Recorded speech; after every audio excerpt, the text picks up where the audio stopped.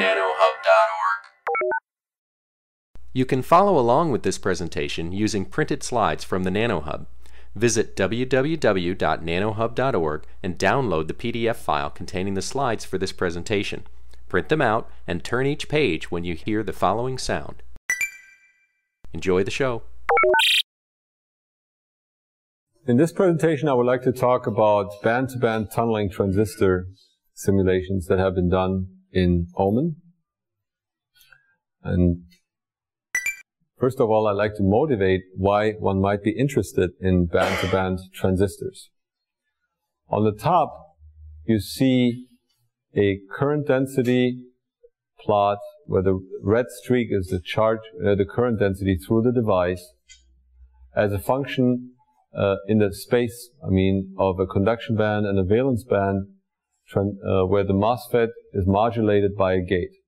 And you see as the channel is opened, as now it's getting opened here, the current increases as a function of gate voltage. And the slope that it will increase with is 60 millivolt per decade. And there's fundamentally nothing you can do about making that 60 milli-electron volt in a MOSFET to be 20 or 10. And why would you want to make that smaller? That slope basically determines how much voltage do you need to turn on or off a device. It gives you the voltage swing you have to have in your device to turn it on and off. So if you want to turn your device off by a factor of 1,000, that gives you the voltage you need to swing at least over which slope to turn this device on or off. And if you would like to reduce that voltage because that voltage swing determines the loss, the standby power, and the switching power you need to operate this device. So you like to operate in the smallest possible voltage swings and achieve the best on-off switch. Okay? Now, in a band-to-band tunneling device, going back, you can actually show that analytically in a MOSFET, the best thing you can achieve is 60 milli-electron volt per decade, because it really has to do with the thermionic tail of the distribution of carriers. Now, if you look at a band-to-band device, band-to-band tunneling device, you have thermionic tails in the device, clearly, but the current path is really determined by the top of a valence band and the bottom of a conduction band. So you sort of can shut off your thermionic tail by having a presence of a valence band or a conduction band that trims, so to speak, that tail off. Okay, so you can, by design of gates, narrow the energy range over which you want to conduct. And that means you can actually reduce the voltage swing, this so-called subthreshold slope, and make it steeper than 60 millivolt per decade. So here on the bottom you see this animation where indeed the device is turning off at much smaller voltages than the comparable MOSFET device. Okay, so that would be a desirable thing to have.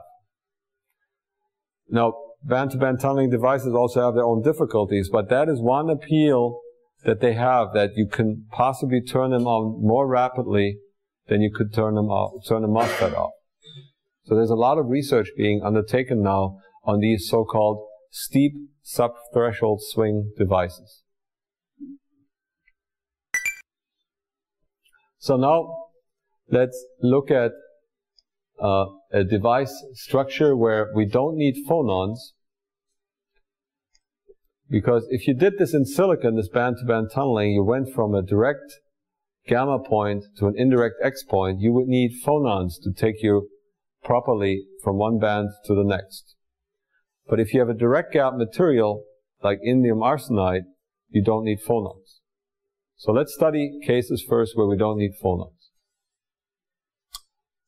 So in indium arsenide we don't need phonons, and but we also know that it's a highly non-parabolic conduction band, and we know that we also need realistic valence band features. So we take a chunk of P plus indium arsenide and a chunk of N plus indium arsenide over a distance of 25 nanometer and consider an ultra-thin body of height of 5 nanometers. Okay? In the previous lectures I had shown briefly on how to construct a dispersion of a nanowire.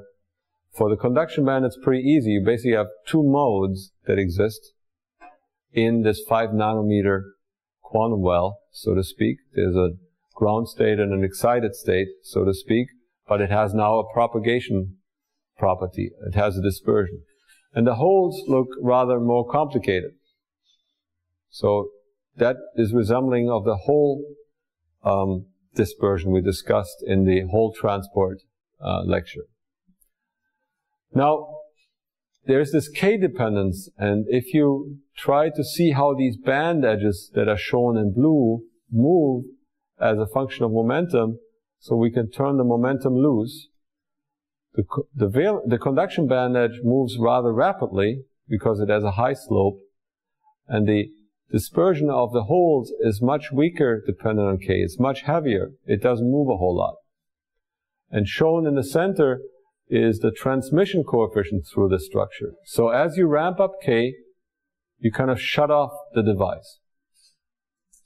Okay, so here at K equals 0, you run through fine, and at K equal a large number, you're 0.35, 0.4, you basically have shut off the channel.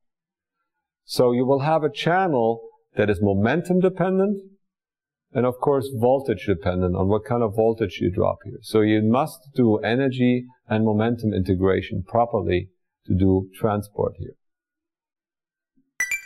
So now let's consider a realistic structure where we might look at a 40 nanometer gate, an 8 nanometer indium arsenide quantum well that sits on a substrate. And let's look how the bands would look like. So here is the band edge diagram, and we compute a realistic Poisson solution in 3D where the doping is 10 to the 18 in the contacts. And you basically see as a function of gate voltage how the bands are controlled in the center of the device. And you also see that there is a significant slope still here in the center of the device, except for the very high gate biases. But there's a strong slope. All right,